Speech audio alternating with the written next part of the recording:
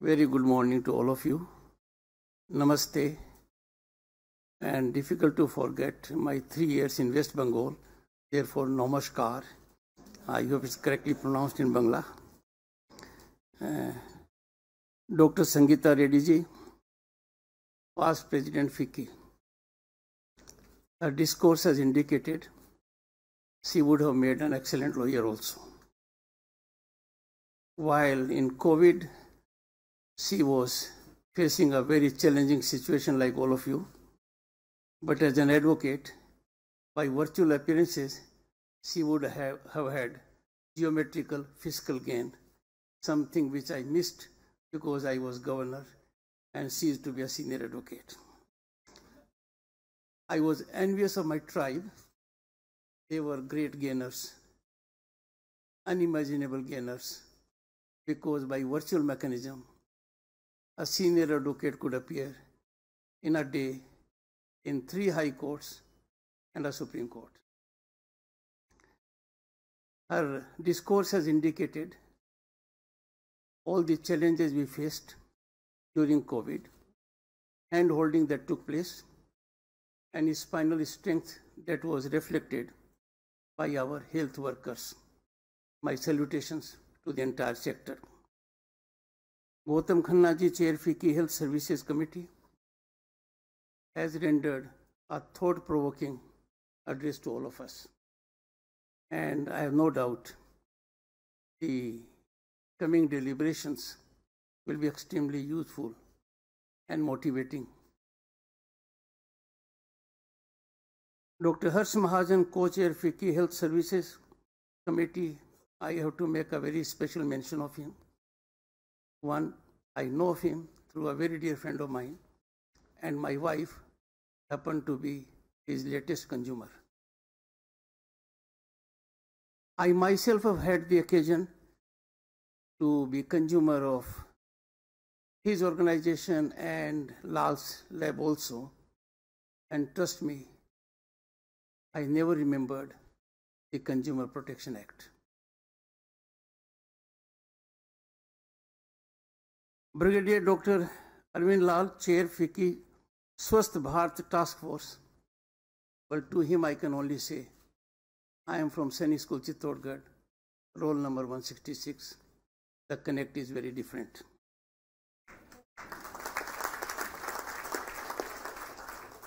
Mr. Arun Chawla, Director General FICCI. I remember wherever I go, these permanent fixtures very differently. Others come and go. They are always there to stay. And we have to be on the right side. Distinguished audience, I am indeed privileged and honored for my maiden visit to FICCI, with which I have had a very long association. Thanks to FICCI leadership, I was there in Paris as member International Court of Arbitration. I was part of some committees also. And every time I found on the platform people with knowledge, dedication, and commitment working for the nation. So this FICCI's Healthcare Conference, FICCI HEAL 2022, in the august company of leaders and contributors for national welfare, is a cherished moment for me for all times to come. The theme, Healthcare Transformation, Driving India's Economic Growth, it could not have been more apt or more timely. Our contemporaneous needs require real focus on this aspect. This platform, I am sure, will offer a deliberative mechanism where there will be exchange of ideas, where innovation will be spelled out, and transformation will take place. I have no doubt it's going to be memorable for all the participants and again for the public at large. Healthcare undoubtedly is one of the pillars of nation building. it impacts not only economy, but productivity, well-being and happiness of citizens. Imagine a very happy, satisfied family suffering a health jolt and everything goes wrong. So this is one factor more predominant than any other factor, financial or otherwise, that is important to happiness of the family. Healthcare mechanism is also a very robust indicator of health of the nation. I've been saying quite often, health and education are twins that need to be well looked after, nurtured and pondered for our present and future being. Their obvious springs are innovation, entrepreneurship, and these twins are well groomed and they will take care of what has been handed over to us for thousands of years. Pehla sukh, nirogi kaya, duja sukh, ghar mein ho maya. If we don't have the first one, everything is irrelevant. If we have the first one, the second one follows. It is so heartening to note series of governance affirmative steps have generated an ecosystem that now affords ample opportunity to one and all to exploit one's talent and potential. The positive results are a ground reality. As Governor of West Bengal, I had the privilege and honor to head a group of 10 governors to give a report on ease of governance. We had in our team people, all of them more meritorious and experienced than myself. And that was the basis of a very good report. I can appreciate that those who are engaged in helping the nation must not suffer systemic hiccups. They must not suffer roadblocks.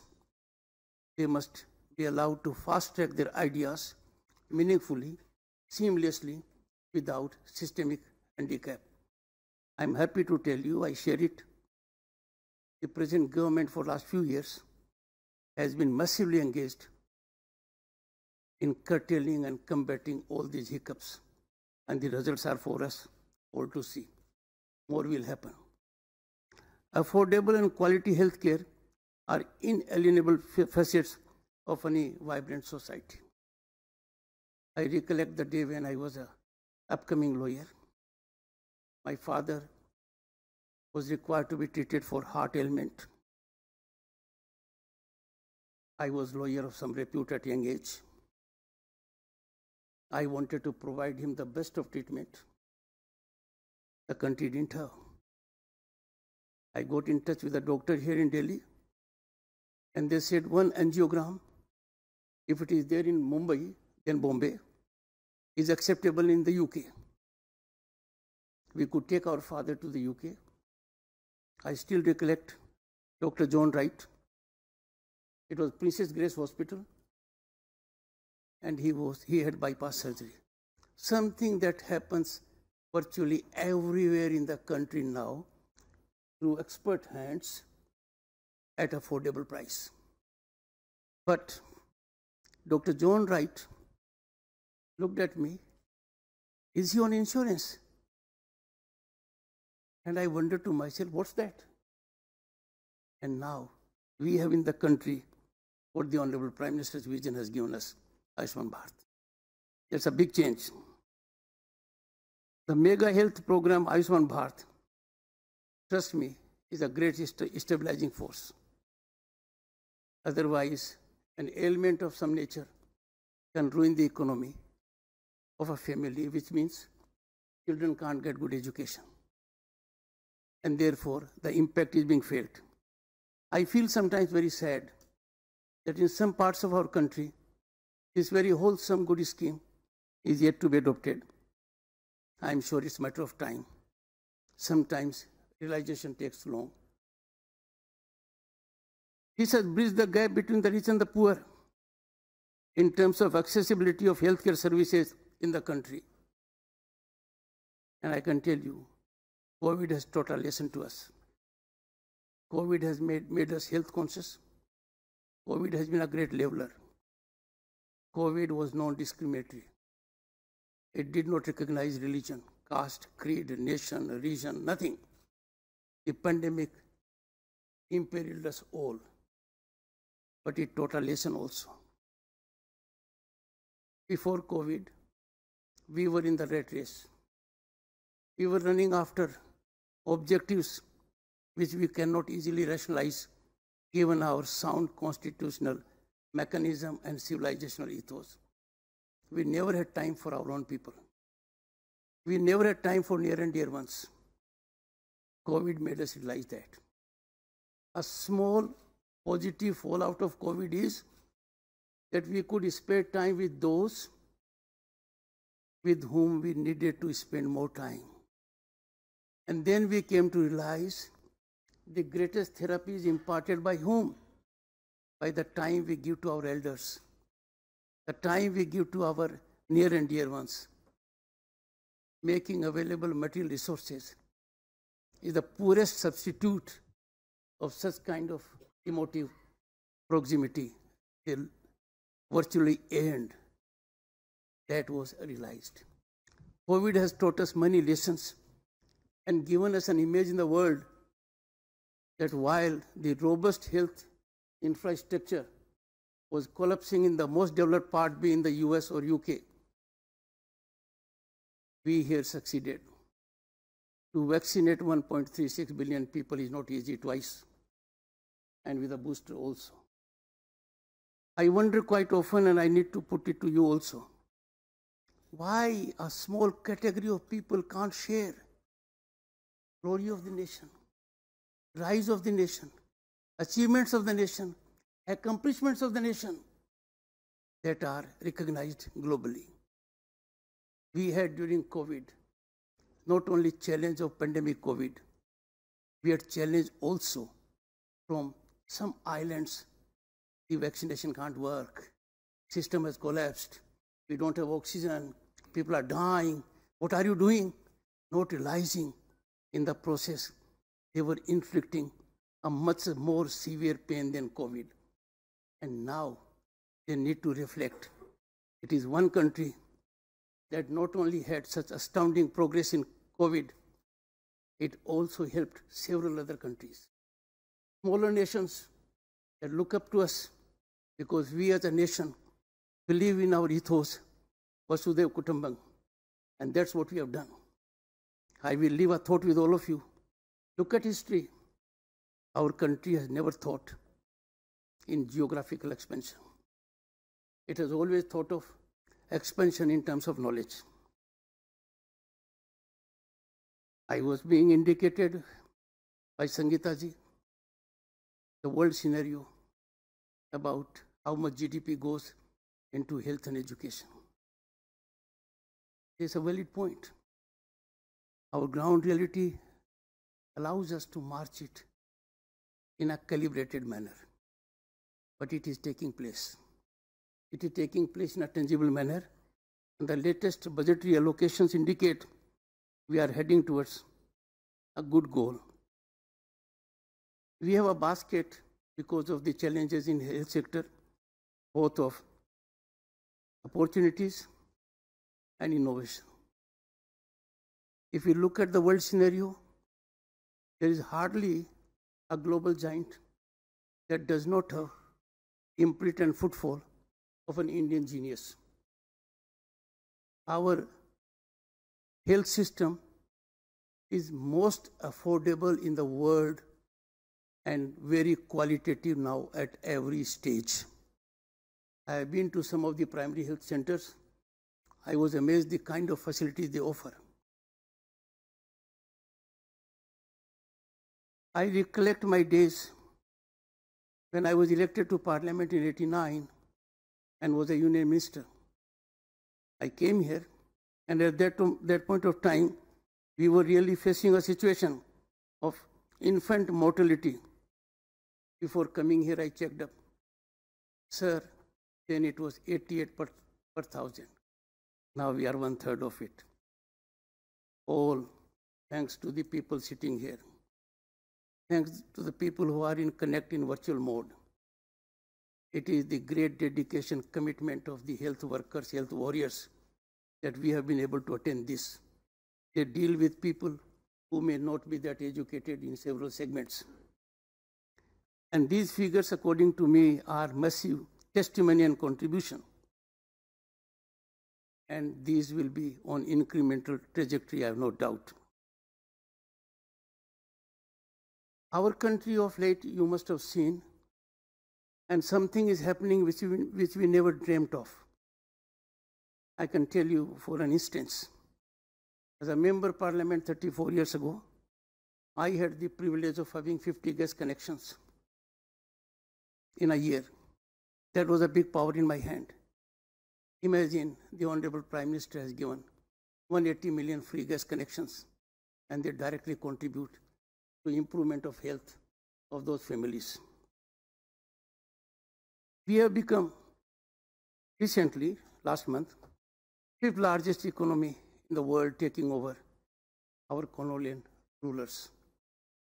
I have no doubt by turn of the century, by turn of the decade, we will be the third largest. It has been rightly indicated by Gautamji that if we have to attain the objective of 5 trillion economy in the time frame indicated, health sector has to play a crucial role.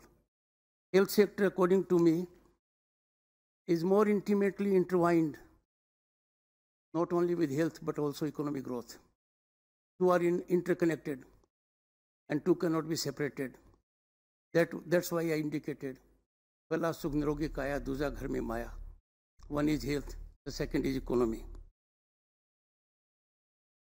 I have now seen our hospitals, been to the hospital of Sangeeta ji in Kolkata because that hospital was especially reserved if I ever were to have a problem. Never had the occasion to go to a hospital. I wish all of you that you also never have the occasion to avail the services of those who are in black uniform, which I wore for more than 4 decades. In terms of employment and skill development, this sector is way ahead of others. People in this sector are very fast learners. And I am so glad that in 2014, the Prime Minister had a vision and created for the first time in the country a skill development ministry. You directly or indirectly employ about 5 million people already. According to me, this is empirical. The figure is all the more. And I have seen in the villages a yearning in everyone who may not be a qualified health worker, but trying to imbibe the latest technique and mechanism. And that means we are on way to making Bharat Vishwaguru a position destined for us and a position which we held. And I am more particular about this for the reason that the demographic composition of the audience here is very enlivening to me.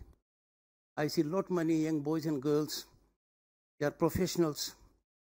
They are the ones who can create what is in their mind today. I can reflect on you, but for a scholarship, I would not have had good education. Since I got full scholarship, I availed education. If the bank manager had not given me 6,000 rupee loan in 1979, I would not have had the library and would not have had the distinction of being designated a senior advocate within 11 years of my practice, perhaps unrivaled so far. All this on one account, an opportunity and facilitation being afforded by the state apparatus. Now, there are no constraints. The number of unicorns we have, the number of startups we have, the kind of mind-boggling investment there is, it is from those minds who do not have a succession lineage, who do not have a background of financial spinal strength, but they are those who have in their mind an idea and innovation and are lucky to be living in a country that is mother of democracy and the largest democracy on earth. And never ever please let a thought cross your mind that we are next to anyone. Step out of the country and you will know what is the strength of this country now. Look at the statements that emanate from our diplomats, our top people in world affairs. We have a mind of our own. We are neither guided nor dictated by anyone else, and this argument need not be made because it is known to all of us across the board. A situation which we never imagined we are facing today. The kind of infrastructural changes we have seen here in terms of roads and connectivity could not have been dreamt at any point of time. I am the one who studied in a village in a primary school. There was no electricity, no road, no tap water. There was no shauchalaya, nothing. Sunset was darkness. And look at now, electrification has taken place, not in terms of villages, but in terms of households. We have in our country a situation where earlier things were left to the government. No longer now, thanks to your efforts, thanks to the people here, thanks to the people in front of me and in Virtual Connect. You have generated an ecosystem which is very, very accomplished public-private partnership. There are several segments and sectors in which private enterprise has overtaken in quality and quantity the governmental efforts. And that is a very soothing scenario. The demands in health sector are now getting diversified, and all stakeholders need to converge so that the ordinary man manages to have it, as is the trend at the moment, in a most affordable, seamless manner. I can tell you, given our culture, heritage, and human genius in healthcare, we are prime destination of medical tourism. Being in Kolkata, I had the occasion to address institutions that were more than 100-year-old in healthcare, like dentistry.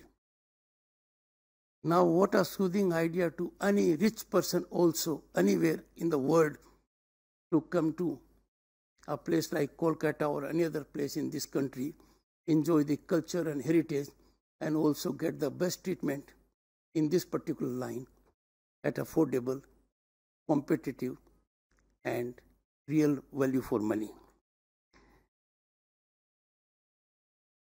FICCI, through its HEAL program and platform, which has been visualized very well, HEAL, I'm sure, will go a long way. I will make an appeal, particularly to the people here. We have a number of chambers. They are very prestigious institutions. In every chamber, you will find talent of experience, exposure, wealth, and everything, knowledge. When it comes to a particular sector, I would appeal, let the chamber synergize. Let them have a common pool of think tank, and let that think tank come out with a formulation that these are the challenges and the government can redress those challenges or help perform better to contain those challenges in this manner. I can assure you that if we have such a mechanism where all get on the same platform, scratch their brains, come out with a formulation, you will find in the vice president your foot soldier who will take up your command to the highest to ensure there are real fructifying results. I will appeal, let us work together, public and private, central and state,